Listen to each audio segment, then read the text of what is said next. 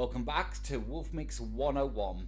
Again, presuming that you already know how to set up DMX fixtures as in addressing them. If not, then I did a series a while back called DMX 101. Link will be in the description and that will show you exactly how to address fixtures, work out DMX addresses and go from there. We're going to jump into the next lesson, which is a little further into adding fixtures. If you find that on your Wolfmix box that there isn't the fixtures that you're looking for, this is how to put them in. So we'll look at the computer for this one. This is the only time really that you'll need a computer with the Wolfmix W1, and that is with the Wolf Tools. Wolf Tools is an app that works alongside it, and it allows you to do things like this.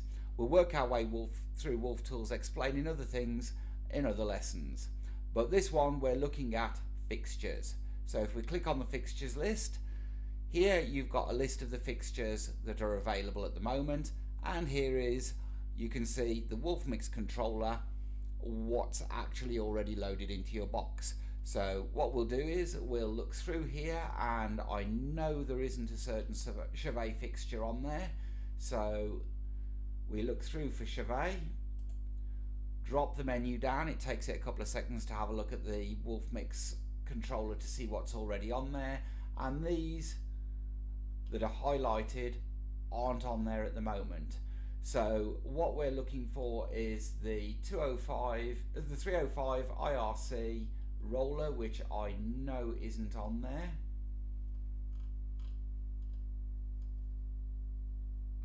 Here we go, it's the Intimidator 305 IRC. So if we want to add that to the Wolfmix box, what we do is you go to the little arrow here, you click on it, it says do you want this to add, and you confirm, and blink, it updates your Wolfmix box, and that's it.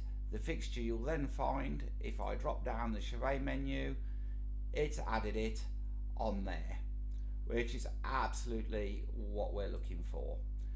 There you go, easy as that, adding fixtures to your Wolfmix box.